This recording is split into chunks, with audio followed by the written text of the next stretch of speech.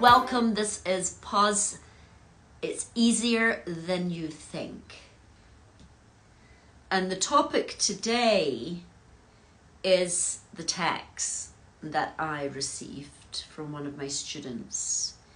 And I think it is a really simple text, but it has, when you unpack it, a lot of profound aspects. So the text was, I've been so good at lying to myself for so long. I honestly can't decipher how true versus calculated these are anymore. If I'm blocking the truth within myself, how can I even recognize the glass ceiling to my own imagination?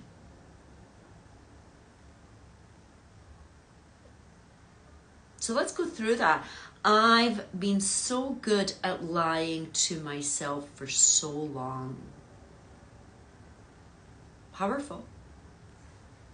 I honestly can't decipher how true versus calculated these are anymore. These is a really interesting concept, which we will go through then. So, I've been so good at lying to myself for so long. To even recognize that you may be lying to yourself is truly the beginning of coming out of a spiritual amnesia. To even ponder the notion that you might be lying to yourself. Now, we know this because we did it when we were little. Remember? We did this lying to ourselves. Be quiet. Thank you. And, you know, we would lie to get out of school. We would, I have a tummy upset because I want to stay home. And our mothers knew, right? Our mothers, those of you that are mothers know that fib, that lie, to get out of something we don't want to do. And it goes into adulthood. It goes into adulthood, but it becomes much more sophisticated. And it becomes a constant overriding or outsourcing of what the truth is. Your truth. The truth. Not just your truth, but the truth. It's kind of like, take burnout, for example. You know, you have this phrase, quietly quitting, that was all over social media from jobs. And I laughed when I heard that because I was like, oh, well, that's what we used to call smart in the 90s. That was just smart. Where you realized that you weren't really being acknowledged. You really weren't going to get any further. This was just not your culture. This was not your place. Through jealousy, through envy, through whatever it is. And burnout is when we stay in things too long, right? When we stay in, Magic's legs caught. When we stay in positions, jobs, even relationships. And the byproduct of that is burnout. The byproduct is because you're the true self knows, the knower knows that you are lying to yourself. There is a chip inside of you that knows. It always knows. And you can override that by, well, you know, I just want to give them a few more months. Well, it's just not the right time. Well, and that mask can be because you don't want to go for interviews. You are frightened of interviews. You're frightened of going out there. You're frightened of putting yourself out there. You're frightened of taking those leaps. But rather than facing the fear of being frightened and collapsing those, we tend to lean in the other direction. So to even recognize that you're lying to yourself with phrases like, I'm fine, doesn't bother me, I don't want to upset the apple cart, I'm too busy, I'm too tired, I'm you know. And people who do yoga know this. People who know that, oh God, I don't want to do that yoga class. I don't want to go and do my practice. And you then, now, people have said to me, am I faking tiredness? No, it's a mechanism that comes up for you to feel tired. And you know sometimes when you go to the class and you're like, oh, I was so tired, and all of a sudden it's the best class ever. It was so powerful. You know, because you overrode that excuse tiredness. And knowing the difference between being tired and saying, listen, you know, I did a really intense class today. I'm going to do a kind of like softer class, you know, tomorrow. That's a difference. That's a deciphering and discerning your needs. When you are shutting yourself down because you don't want to push through, that's something that's addressed in a spiritual practice. That's something that is a spiritual practice. It's not a psychological syndrome. It is part of the human condition to fine tune, to know the knower. And when you know that you are, and let me tell you, you can kid yourself on for decades. You know, you can pretend, and I see it here a lot, see in Los Angeles, where people are pretending that they're doing everything that they can do, but they don't go on auditions because they are audition averse. But in their head, they are being actors. In our head, we are sometimes telling ourselves that we're doing everything that we can do. And only you know that. Someone might say it to you that might be close to you, but most people won't, because they don't want to get in the middle of you and your psyche, because most people will defend their position, or they'll fall out with someone who tells them, I don't think you're really giving it your all. So these are the things that, you know, in the statement, I've been so good at lying to myself for so long, I honestly can't decipher how true versus calculated these are anymore. These. What are we talking about with these? These are the excuses, the overriding of what needs to be done, the naysaying to yourself, the internal dialogue that poo-poos any idea, that shoots it down before it's even started, that makes excuses for not doing it. You could call it what Michelle has said, lies. But, you know, lies and liars, people don't really...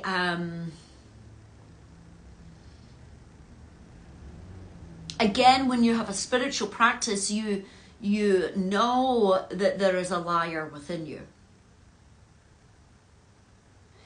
But to admit that you're lying, this is the whole basis, I think, of AA. And, you know, I know a lot of people who are sponsors in AA, and I love the program.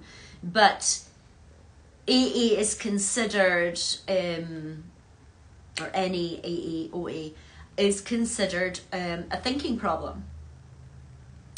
but that is virtually everybody on the planet has a thinking problem. And the problem is we won't admit. We will want other people to force us to admit to something, but we won't self-admit. And that's why AA became so powerful, because the first sentence in it was just the self-admittance of taking responsibility and accountability. Hi, my name is so-and-so and I am.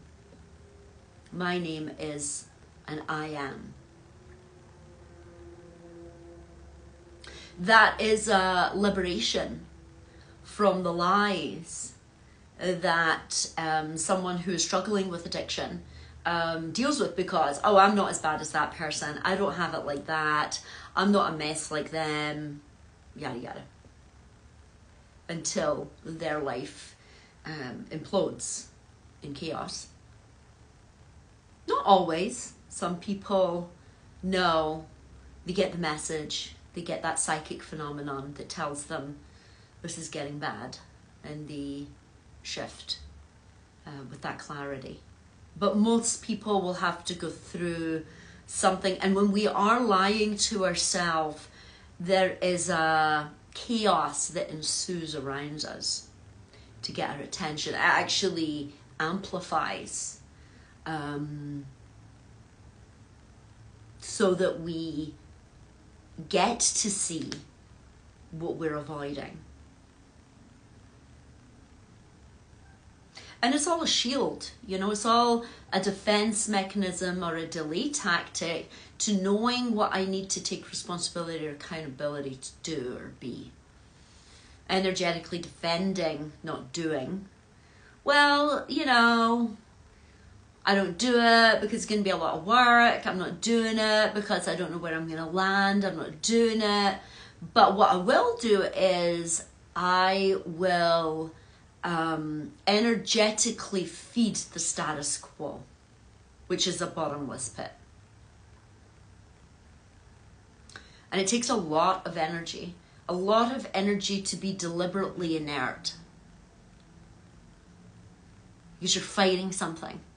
You're trying to fight and hold the position. And that's can make people take a lot of illnesses.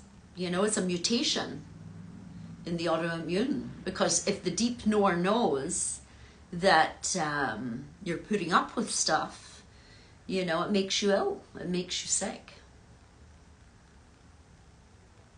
Someone else said, stop it. You got off right there. Someone else said, listening to what I feel versus intellectualizing and trusting my gut more. And this is the thing, the person that had written this to me had said, oh, I think I have imposter syndrome. Label. Oh, tilted. I have an imposter syndrome. And that is also another hiding place. I have imposter syndrome. That's what it is. Maybe you don't have imposter syndrome. Maybe that's another shield to you not going forward to do what you or go to places that you need to go to and pitch what you need to pitch. Maybe it's convenient for you to call yourself an imposter. You see, the labels can also be hiding places. The diagnosis can be a hiding place. A delay to doing what you need to do when it's time to do it.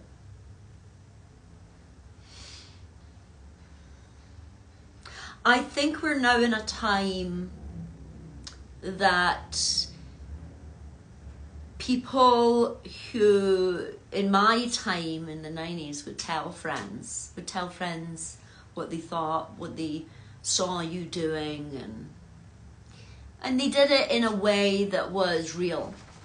And I find now with people don't want to be that outsourced knowing anymore for someone. They don't want to enable it anymore. They don't really want to get involved with whatever this monkey business is, the chatter, the monkey chatter, the monkey mind, jumping from one thing to another.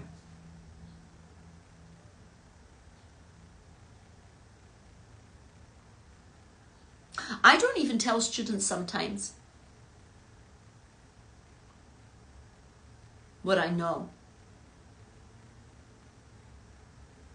what they're doing. Because either they'll get scared because I can see it, or they'll defend their position. I wait for them to volunteer because I'm working with grown-ups, right? I'm working with people who are doing really deep work. For them to say, you know, I think I'm doing this thing, but I can't get to the bottom of it. The admittance.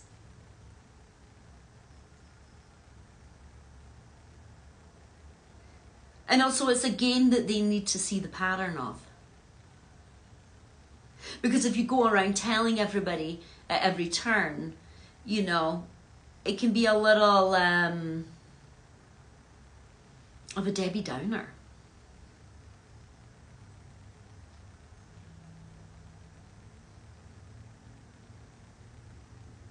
There's also people that will want to outsource that knowing to me. You know, I had a student a few days ago, that said to me, well, you told me I was ready to do my level 2. And I said, no, I didn't. And that's that outsourcing of I'm feeling uncomfortable and I might not be ready. I says, you told me you were ready.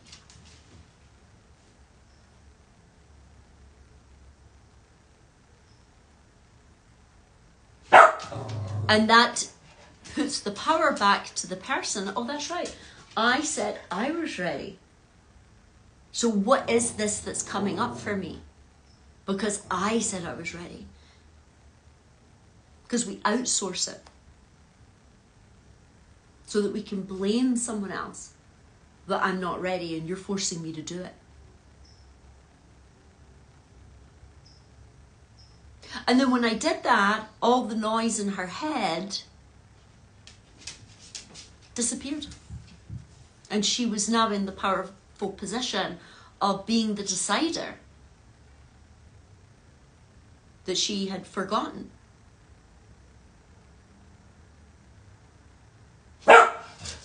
That's right, magic.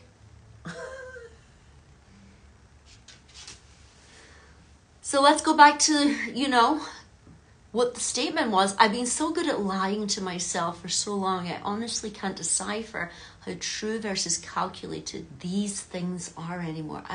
If I'm blocking the truth within myself, how can I recognize the glass ceiling? Exactly. Oh my God, I'm realizing I'm cheating myself. I'm realizing by blocking the truth within myself, I'm delaying my joy. How do we know?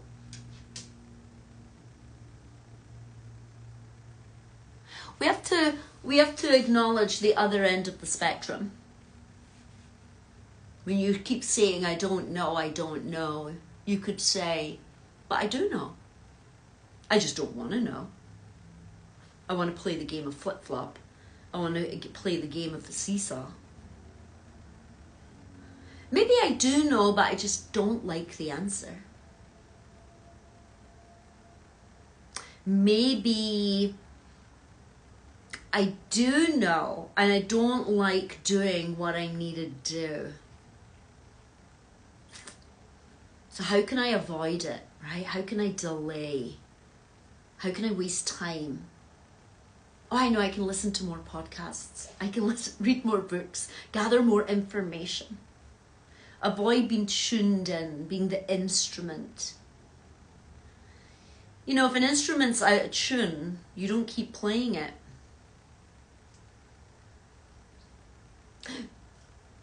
But the musician then has an excuse, right? Oh, my instrument's out of tune. Then the musician doesn't need to get better because my instrument's out of tune.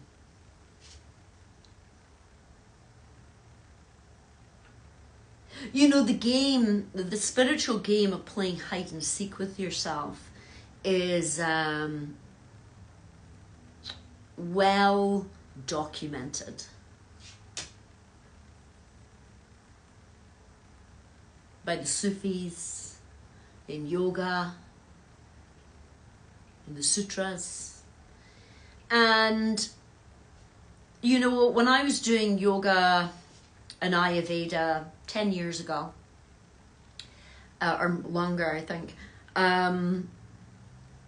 I'd hurt my ankle in this motorcycle accident, and I got told in meditation to go do yoga teacher training, but not to teach yoga. And I knew which one that was. It was a whole lifestyle course. It was very long, and it was the classics, and it was going to be a lot of work. And I didn't have the time. And I decided that I was going to go around all the studios in Los Angeles, and I knew a lot of them, and test all the studios and talk to them about their course, yada, yada, yada. And I did that once. And there was an agitation in me when I was at this yoga class, because I knew exactly what studio I had to go do yoga and Ayurveda at. It was the only studio in Los Angeles. But I was in avoidance. So I didn't waste too much time. I was going to take 3 to 6 months with my research to discern, to know. But I was really in avoidance. So on the Saturday, I went to the studio, and I had already decided not to like the class. And I went in, and it was a great class. It was a classic class, 80 minutes, and then 20 to 30 minutes meditation. And in the meditation, I got a very distinct message that this was the studio. Very clear. And I was so mad, because I already knew. And I was mad because I didn't want to do that much work. I wanted to dabble. I didn't really want to get that deep. But I surrendered to my own knowing better than me. And I signed up. And for a week, I huffed and puffed, hummed and hawed through the whole experience until I realized that I was killing the joy of it.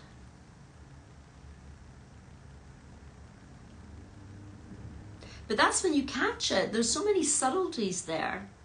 I was being calculated for sure. I was being calculated to avoid this course.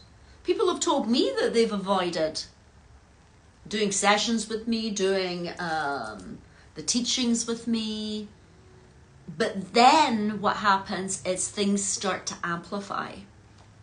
You know the expression, I'm sure you've heard it, what we resist persists. And it was Carl Jung that said that. But there was another part of it. He said that things get louder. It will get louder, it will amplify.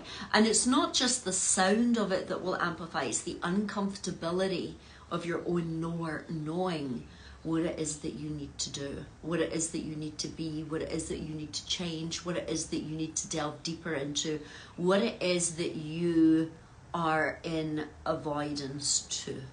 And when we have a spiritual practice, we're less in this spiritual amnesia. We're kind of climbing out of it. We have been for the last 1,000 years. So how do we avoid it? Just by knowing that it is actually something that we do. When we admit that it is actually a outsourcing of our own knowing, our outsourcing of our own responsibility and accountability. So that's the game of hide and seek. Then there's the ignoring. We can, you know, the word ignorance is in the word ignoring. What are we being ignorant about?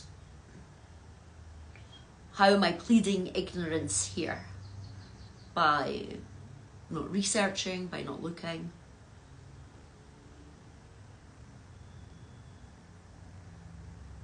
And then there's also the dabbling. Let me dabble over here with this work. Let me dabble with things that don't work because I don't really want to go to the core. And that's also a delay tactic.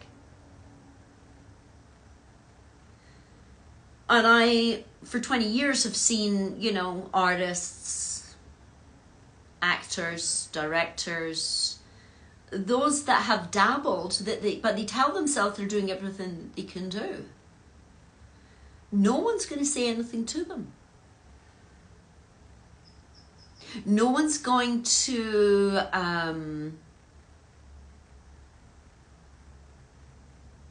be their conscience.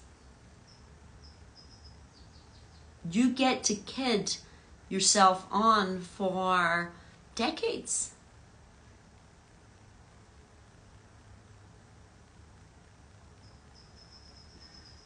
But artists have this burning off of the lies, because the artist, in not being able to do what they're here to do, it's like a slow death for them. So the creative, the artist, they know. It's very similar vibrationally when I'm working with people who have been given a diagnosis that's terminal. They get very intense very quickly and want to clean out the basement and clean out the attic and do their emotional inventory very intensely, very quickly, very sincerely, because time is now compressing out the lies, the wasting time, the avoidance, the outsourcing, the anger, the fear.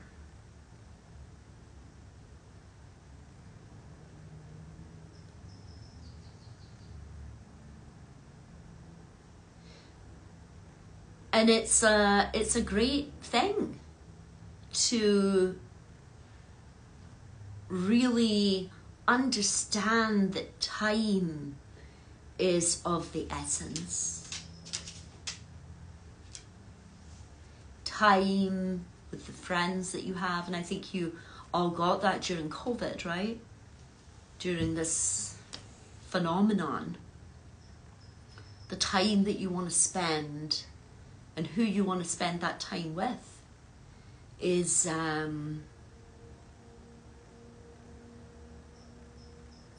where the truth is at.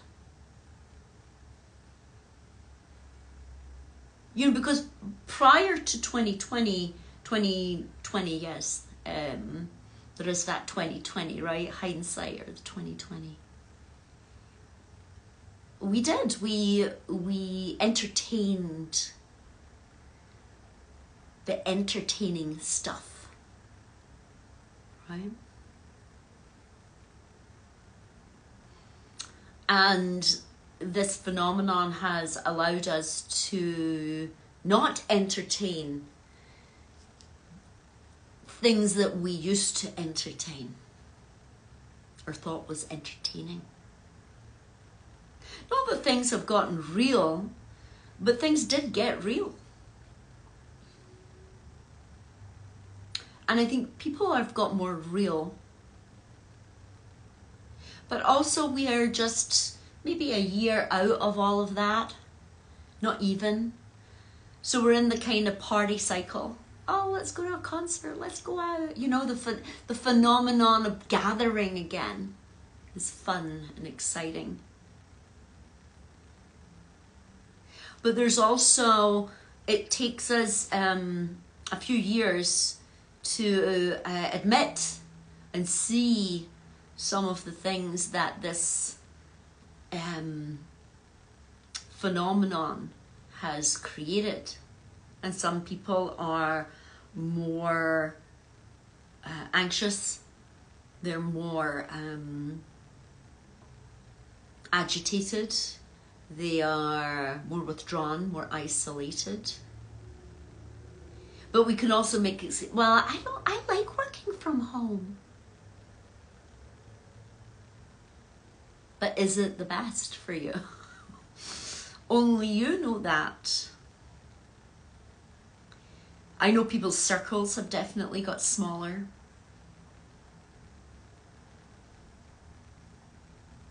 And what are some of the other avoidance? You know, we touched on AA earlier. Alcohol sales have went up. Marijuana has become legalized everywhere. Everyone's on shrooms or microdosing.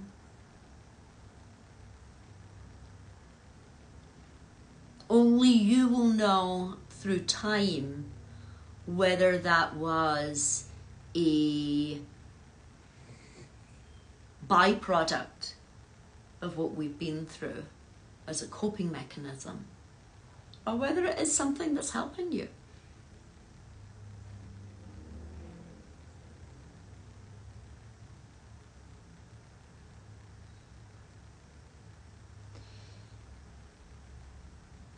To know, we find that in practice. There's no book. There is a practice to know. And in your practice, you know when you're discerning and when you're in avoidance and when you are shutting down. You can even get tired. You can even fake tiredness to yourself. Oh, I got so tired all of a sudden. And I was supposed to do that meditation. I was supposed to Reiki myself. I was supposed to tap in and unpack that stuff. But I got tired.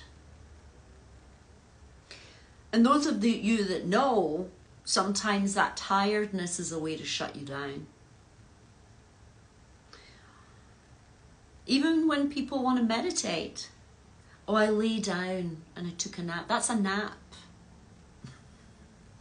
That's a nap. That's napping.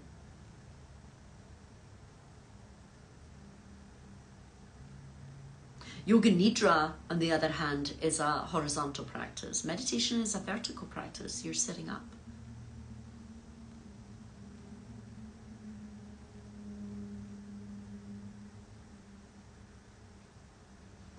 But people don't interfere.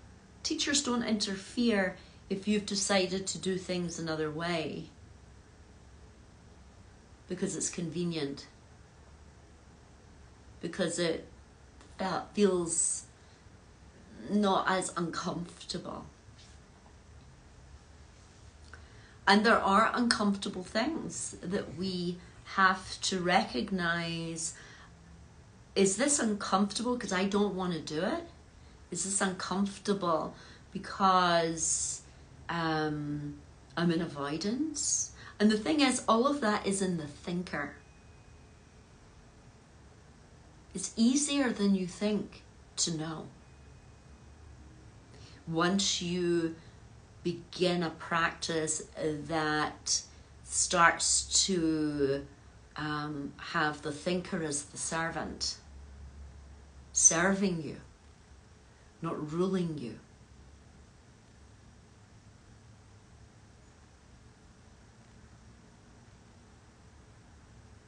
To be or not to be, that is the dilemma.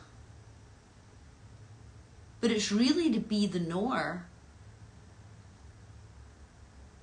Knowing if you're wasting time, but really knowing if you're not choosing being that knower because you don't want to know.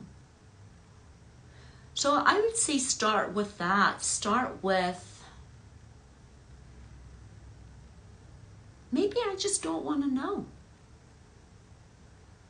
And what is it I don't want to know? And put that on the spectrum of, here I don't know, or maybe I do know. I just don't want. That's an inconvenient answer. That's an inconvenient thing I need to do. That's an inconvenient practice. That's going to take a lot of work. That's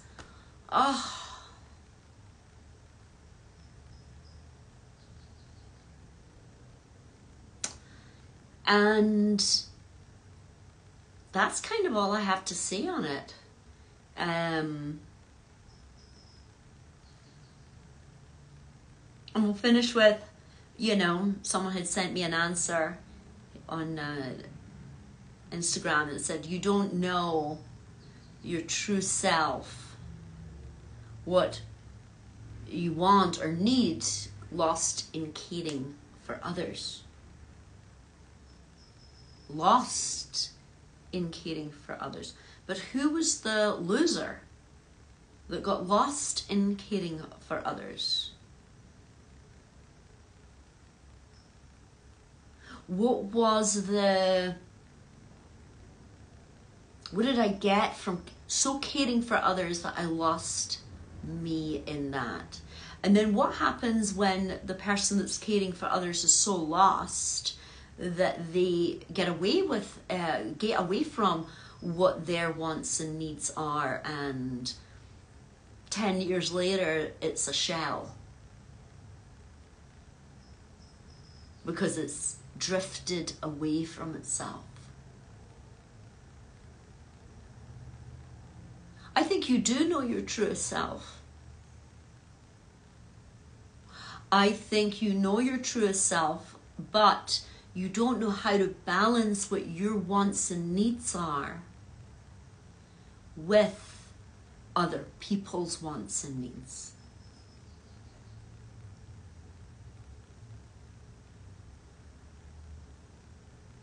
In a way that is a non-violent communication.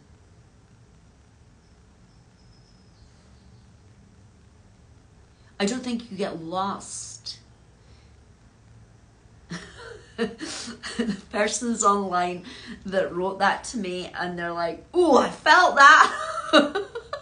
I know this person really well, so they're on the other side of this, getting that download, getting that message, getting that energetic sucker punch. Because that's sometimes what we need.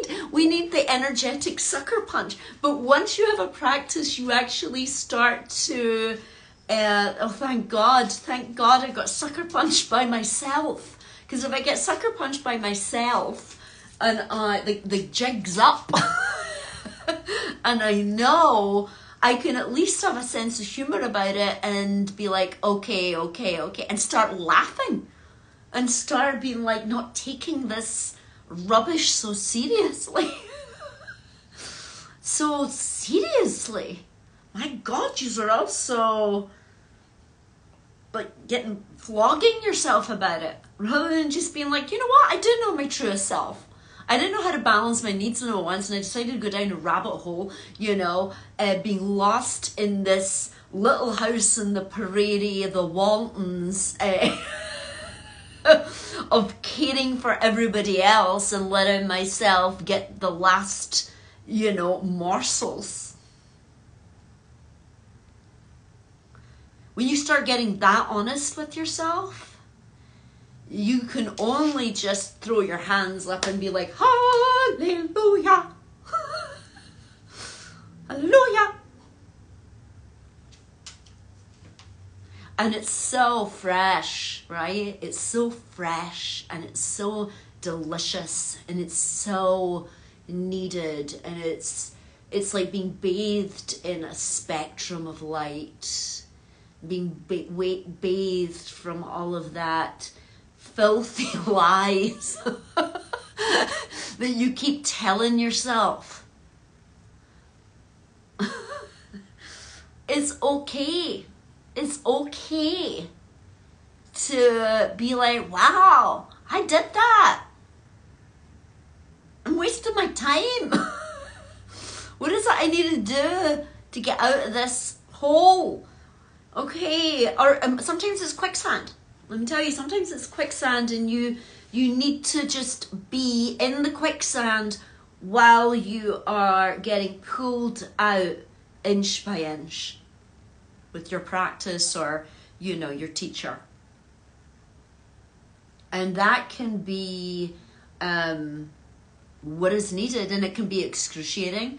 It can be, someone had said to me once, I sometimes really fear the sessions of what is going to come up because it's never what I expect. And I said, I would actually be more frightened of sustaining the narrative and the lie and the complex littleness or limitations that I'm living in than actually what's going to come up in a session. Our fears are misplaced. The fear of actually going into the truth, of doing the deep excavation, of discerning what you need. Rather than, I would be more frightened at not doing that and wasting the precious time that I have here.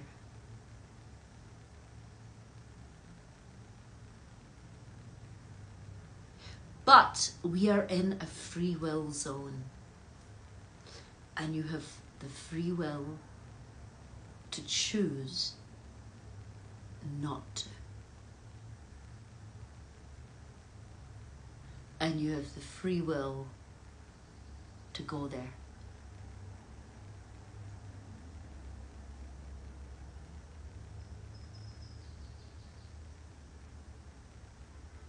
Those of you that have people who have addiction in your family, you know this.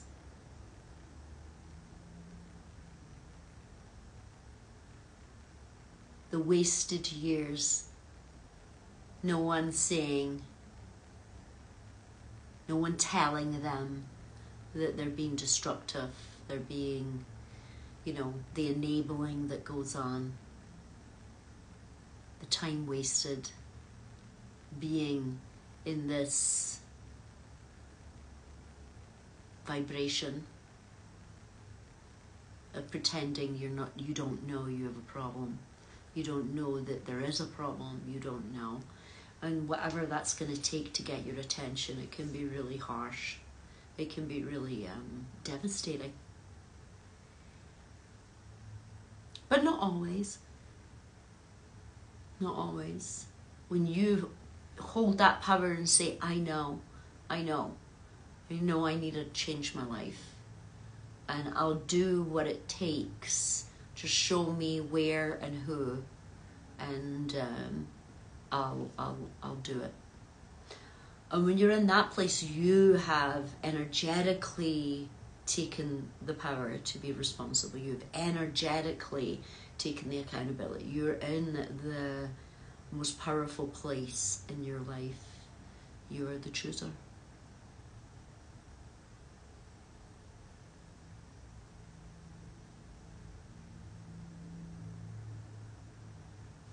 So it was good to gather and see you all. And yeah, do with this as you may. It may speak to you. It may be speaking to you about someone that you know. And sometimes you have to say, I know what I need to say. I know what I need to do with my friend, with my partner, with my job. I'm just not doing it. And then maybe journal about it and see what comes through, or meditate on it. I hope that helps. It's a very confusing time for a lot of people. Magic wanted to have his 2 cents in. Here, for those of you that don't know. Oh my goodness, can I get you up? Can I? Oh, let's have a magic moment together. Right, oh, let's have a magic moment. Magic moments. So I will post this. It's probably pretty long, and I'm not going to edit out the dog barking, and that's what makes us human, and that's what makes this real, right? And I look forward to Magic's giving us magic kisses. So, you know. He's getting his little Japanese haircut at the end of the month at Euphoria. Oh, it's his new place. So, looking forward to seeing you all. And yeah, take care. And I'll post this. Thank you for your time. Later.